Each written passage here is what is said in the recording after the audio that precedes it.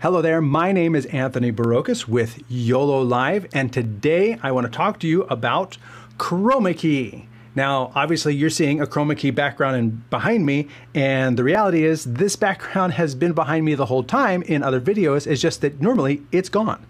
What I have in front of me right here is I have a YoloBox, and first I am going through so you can see the interface that I'm working with. I have this camera that I'm talking to. I have my overhead view so you can see what I'm doing on here. And then I have this other camera view that you can see the YoloBox I'm working on, my monitor, my camera, my microphone, all of these components that are in my studio, and you can see this big backdrop behind me. And when I wave my hands in front of the lights, you can see the shadows. So the key, what we're going to do is we're going to remove the background from my main shot, this shot. And the way you do that is you hit the little person icon in the upper right-hand corner of that camera feed. So now we're in a special keying switch. We're going to turn the keying on, and the green is gone. You can adjust, you can see as I adjust similarity, you can see as it just starts to go away. You know, we get to a certain point and then we can adjust the smoothness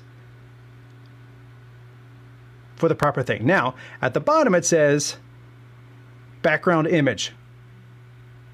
And underneath it, you can see picture in picture. We're going to get to that in a minute, but let's just start with a basic background image. We'll click on here. We'll pick a background image of an office. Done. And ta-da, I'm in an office. I got a little bit of green around my arms, you can see. So you can use the similarity to adjust that. You could use these. Oops. You don't want to go too far. You don't want to, I'm a ghost.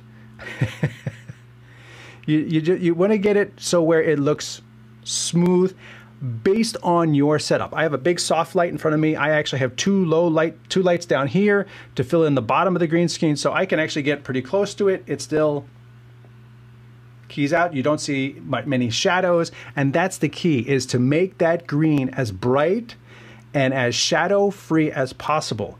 Let's say done. So you can see over here, I still do have shadows, but they're minimized. So the shadows from the big light on top are offset by the lights I have down here underneath my table. And overall, the main shadow is behind me. So you're not going to see that, and that's going to key out pretty well. So if you cut back to the main shot, this is how it looks. Now I have a shot. My camera shoe, you can see HDMI 1, it doesn't show the background from the camera, but when you do select it, you get the composite view, as we call it. Now, the question is, can I have video behind me? And the answer is yes. You do this, we're going to add a video card. We're going to add a video first. So let's scroll down here, take this. Actually, I was using this one before. This one's pretty cool. Done. So now I have a video. I added a video source. It has to be one of the things that you can select as part of your program. Then we add a picture-in-picture video. What's the background? The video that I just loaded, that motion graphic looping background. That's next. What's the thing on top? Well, it's going to be me. It's going to be the shot of me that has no background, because the thing that the YoloBox doesn't do is it does not take that composite video and put it over top of the composite shot from input 1. It doesn't put that plus the background over top of the other item. It could, but it doesn't.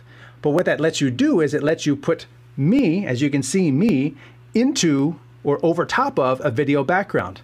Now here's where it gets interesting. Nope, I always get this wrong. Over here, you can see scale and aspect ratio.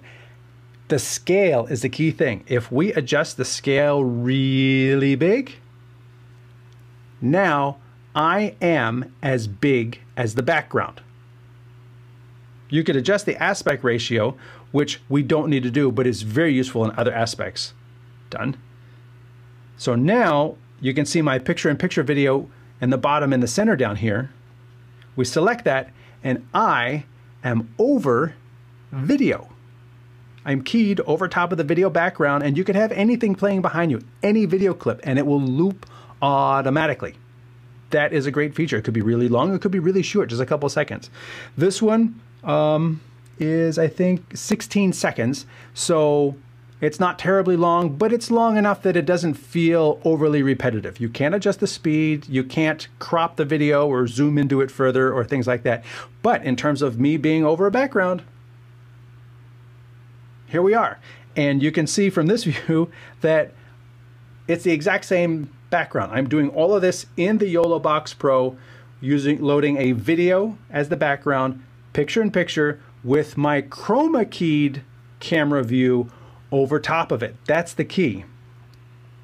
Now, my Chroma Keyed camera view is still available as a shot. If I select HDMI 1, which is right here, if I select HDMI 1, it's going to bring the still image version in front of the viewers. It's going to put that in program. But internally, what it does is it just holds the green screen version. So if I want to do picture in picture, it's not going to bring this background with me. It's going to put me over the video. And that is how you can put yourself over a video background. It could be two people side by side. It could be whatever, however big your green screen is, that's up to you. You can leverage this. You can put video in the background. It will loop automatically. This is how you do that Chroma Key to deliver the motion background behind you that you want to use. My name is Anthony Barocas for YOLO Live. Thanks for watching.